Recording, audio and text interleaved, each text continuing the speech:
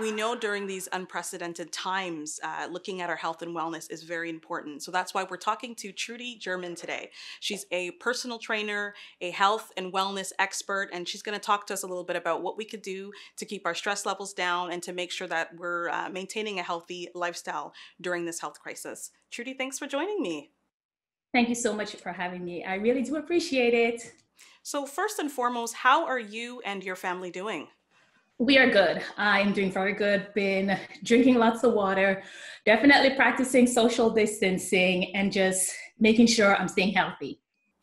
I when I'm reading comments from friends and colleagues, or even talking to them on the phone, we're seeing a lot of people obviously working out on online or sharing, working out. And some people have a lot of equipment. They might even have a Peloton. But what about those people who don't have a lot of equipment at home, that they were relying on the equipment at the gyms? What can they do to stay fit?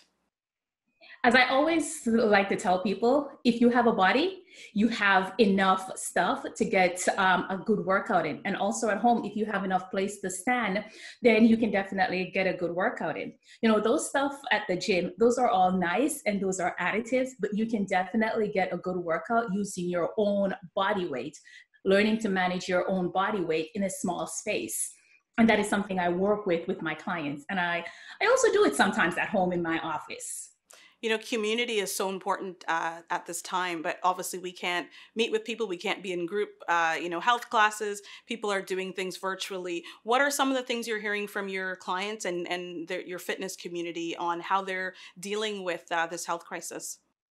As you said, a lot of people are now offering classes online. That's definitely one of the ways we've been doing, and I've been doing that for a while. And I still have check-in with my clients, Zoom calls, Zoom meetings. We still connect in our Facebook group. And also, let me kind of sideways. A lot of people are just focusing on the exercise aspect right about now, but there's so many other aspects into managing your health and being fit in these times. Another thing is, are you sleeping enough? Because a lot of people are home, but they may not be sleeping enough because they are stressed. Financial hardship may be on them. They may be laid off. One person may be laid off, or they may be looking to be laid off. So along with stress, a lot of people aren't sleeping properly, which will definitely affect your health right about now, right? Working out is a great way to relieve stress. And also when we work out, we're flushing the toxic out of our lungs, and, which also includes bad bacteria. So there's so many aspects to being fit and healthy right about now. That includes exercise and other aspects. Another thing you and I talked about when we had a call a few days ago, moving out of advice for the the person at home, inside their home. What about employers? What are some of the things you want to share with them in terms of making sure their employees who are working from home are looking after their mental health, taking some breaks, drinking water, eating healthy, and trying to find a balance of working out, but also working from home? I don't think a lot of employers have actually thought about that, to be honest. I think they more have thought about along the lines of um, their staff is working remotely. Let's make sure they can access the system to work. So what I've been doing is I have been working with a few organizations in offering virtual workshops to teach their employees how to be fit and healthy while working remotely. Because what's the point of having them working remotely if they're not healthy? Because then if they're unhealthy, they can't do the job, right? So some of the things we've been doing is workshops, offering things they can do at home, how they can manage their stress level, foods they can and should be eating that will definitely boost their immune system. Foods high in vitamin C, not just oranges. As I know when most people hear vitamin C, they usually go towards oranges. There are other foods like kiwi, sesame seeds, almonds, salmon, chicken. Those are other foods that you can also help that will boost your immune system. And when your employees are healthy, then they can get more done, right? Increase productivity. And of course, the company, everyone's happy. But to be honest, I think a lot of employers need to be doing more in terms of their employees' health and fitness, not just, okay, well, we're no longer in the office, you're working remotely, we're practicing social distancing. That's good, but there's so many other aspects to it. Just to rewind, you obviously have so much knowledge in the fitness and the health and wellness space. Where did it all come from? What was your journey like getting to where you are now? You own Body Envy. So tell me a little bit about your journey and a little bit about starting your company. Okay, so I'm a certified personal trainer now, and I know a lot of people who are into fitness. They were usually athletes when they were younger, and they transitioned into becoming a personal trainer because of their love for fitness. Not this girl. This girl was not into not into sport. I still don't play or participate anyway in sports, and even learning to ride a bike, a two-wheel bike, you don't even want to know how old I was when I actually do that. But I started working out because, as I like to call it now, for vanity. I just wanted arms like Angela Bassett. And you definitely got them. That comes out automatically. And then I did the corporate thing and I wasn't happy there. And then I decided to become a certified personal trainer. And over the years, I've transitioned more into not just a personal trainer, but into also health and wellness. Because when I just started, I only cared about working out and teaching people how to work out, to be honest with you. I was at that vanity stage. But now I teach clients and organizations much more than that. Working out is the easiest part. People think working out is the hardest part, but it's the easiest part. It's what are you doing those other times? Are you taking care of yourself? Are you doing things that make you happy? Are you drinking enough water? Are you eating enough water? Because you can eat your water also. Are you sleeping enough? What are your relationships like? How are you managing stress? Because those are all components of being healthy, right? And if you're unhealthy in any aspects of those, it's going to transition into your fitness level. For example, stress. One thing with stress is a lot of women experience this. They're constantly bloated or feel they have a gut, but it's not really have a gut. It's just some of us, when we're stressed, we're just bloated. Sorry, I just realized I completely diverted. No, that's okay. You can talk about that because I wanted to ask you a question about the eating the water thing. Like I never heard that before. What is that about, and how does that work? I know whenever I say that, people are like, wait, what? You can eat your water?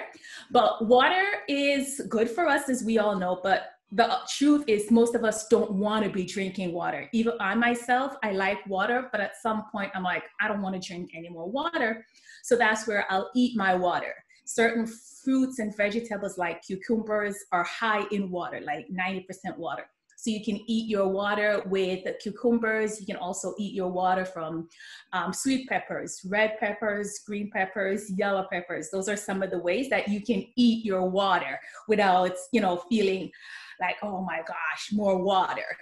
I'm glad you explained that because I have been eating my water. I do love red peppers. I like watermelon. I do eat cucumbers. So I'm glad you explained that because I was like, am I doing something wrong? Or how can I eat my water? So thank you for clarifying that. And talk to me. Go ahead. You mentioned watermelon, honeydew melon, cantaloupe, anything in the melon family is also high in water. And because, they are kind of sweet, they are sweets. You don't feel boring having water. So you had a career transition working in insurance, now into health and wellness and fitness. When did you start Body Envy, and what prompted you to launch the company? So Body Envy was started because I was unhappy in my job. I went from one company to another company and I was still unhappy there. And a friend of mine, she suggested it. And I kind of looked into it and I started it there. But it wasn't like, oh, I'm going to start my own company. It was, I worked full time at one insurance company, and then I would go to a gym part time and train clients there. And then I wanted to work full time as a personal trainer. And I didn't want to transition my part time career into a full time one at the gym I was working at. And I was applying to all these gyms, and no one would call me back. And a friend of mine was like, how about you start your own company? You know, your clients are always complaining. They don't want to go to a gym. They just want to work out at home. And how about you do that? And it was like, okay, kind of thing. And then I registered Body Envy and, you know, started with clients, going to clients, making it convenient for them to work out at home, because a lot of women do want, and I worked primarily with women, and a lot of women do want to work out, but they're intimidated by the gym. They think that, especially with social media now, they think they have to have on these cute outfits when they go into the gym. That's, you know, nails fully done, eyelashes done, hair done. When I see these girls, I'm like, girl, like, how you working out like that? Yeah, my eyelash would fall into my eye, as I'm working out. It wouldn't be a pretty picture. And they were intimidated about going to the gym because they were either not comfortable in their own skin, their own body. They were also intimidated because everyone there seemed as if they knew what they were doing except them. And also, a lot of my clients had children, younger children, and childcare responsibility was there. So it was like, I found getting them into the gym was a bit harder. So I was like, okay, how about I remove that barrier? How about I bring the gym, quote unquote, to you? How about I come to you? And they really appreciated that. And then over the years, that transitioned to me also being online, and then also offering workshops to corporations, because that was another aspect I found missing based on my previous experience in the corporate world and conversations with my clients. They're spending 8-10 hours a day at work. Corporations are providing, you know, subsidy for them to attend the gym, but they're working these long hours where by the time they finish, they just want to go home. So it was like, okay, how about I come in and I offer workshops on things you can do, and I would offer workshops like lunch and learns about that, and also give tips on, hey, it's 3 o'clock and you're feeling that crash.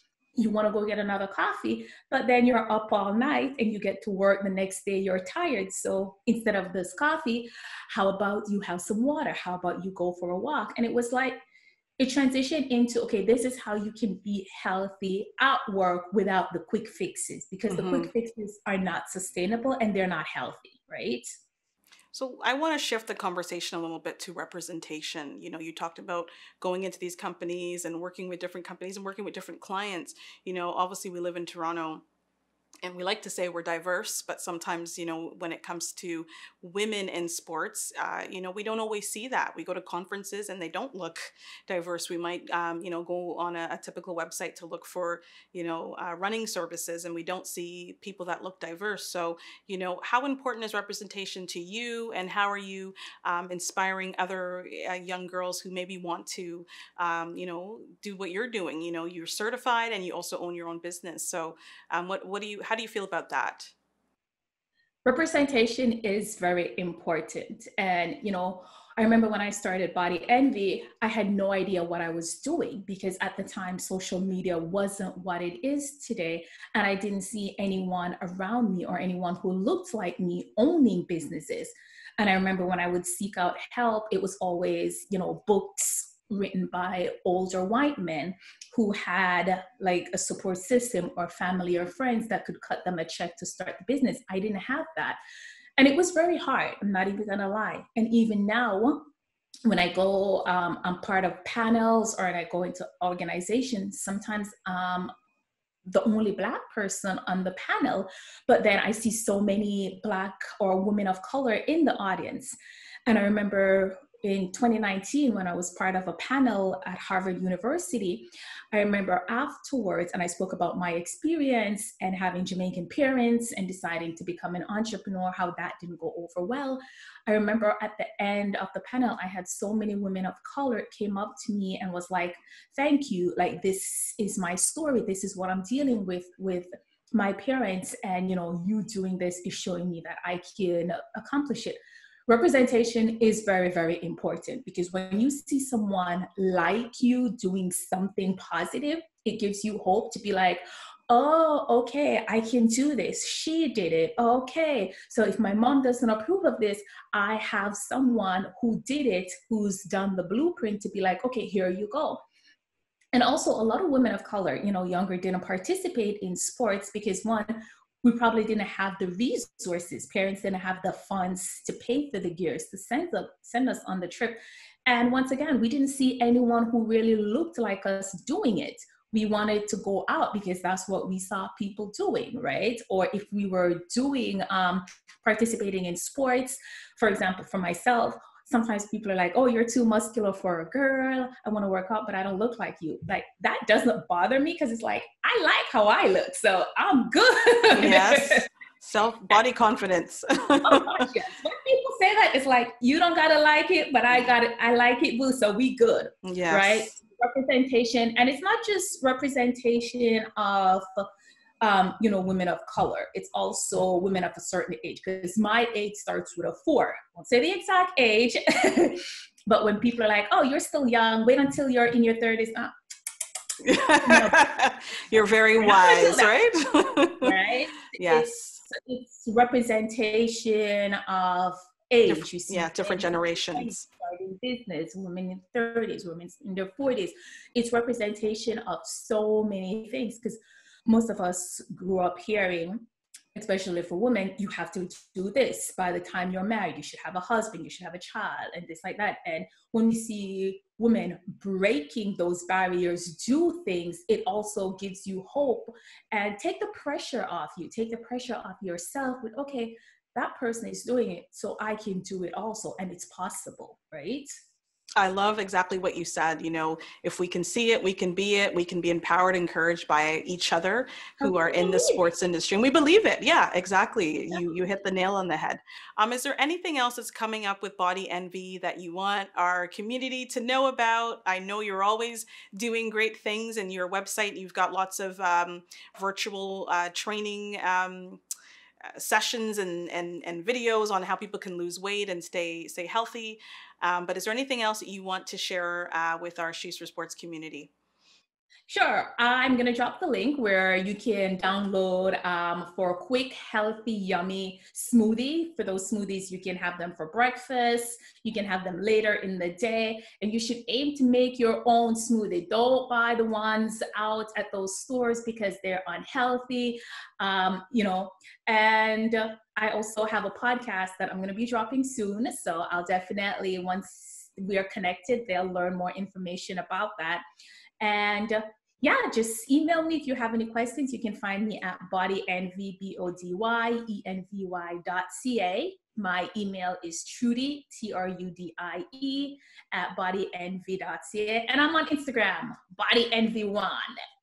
They can't miss you. They can't miss you. Thank you so much, Trudie. You have a lot of energy. You have a lot of knowledge for people who, just want to stay fit and healthy. And it's not just being certified in your education. I think you've really brought a lot of practical information to people who are really under a lot of stress right now and just want to know, like, what can I do with the limited resources I have or limited access to programs? What can I do to stay healthy and fit? If our bodies aren't healthy, then that's it, right? You only have your health. Exactly. I always say, if you're unhealthy, one, you can't take care of your family and you can't make the money. So you got to be healthy. That is so true. Thank you for helping us to stay healthy. It was great talking to you. Thanks for having me. Have a great one. You too.